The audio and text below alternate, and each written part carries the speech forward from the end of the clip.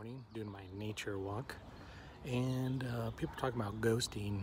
Ghosting is when the other side is not responding, and you're wondering, how do you get back on the table? What's going on? More than likely, they feel like the other side feels like you're not listening. You're not listening to what they're saying, so why waste their time? They're done. They're not going to talk anymore.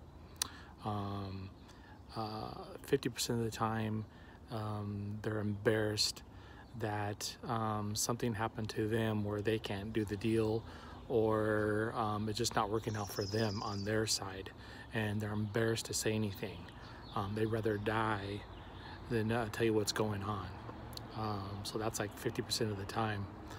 To reset it, you could say, for an example, have you given up on, and then state what you're doing. Have you given up on, and then state what you wanted to say. Now remember, 99% of the time that'll re-engage everything, but you can't go back to what led you in that hole for them not to talk to you, right? So remember that. A lot of people go back to that.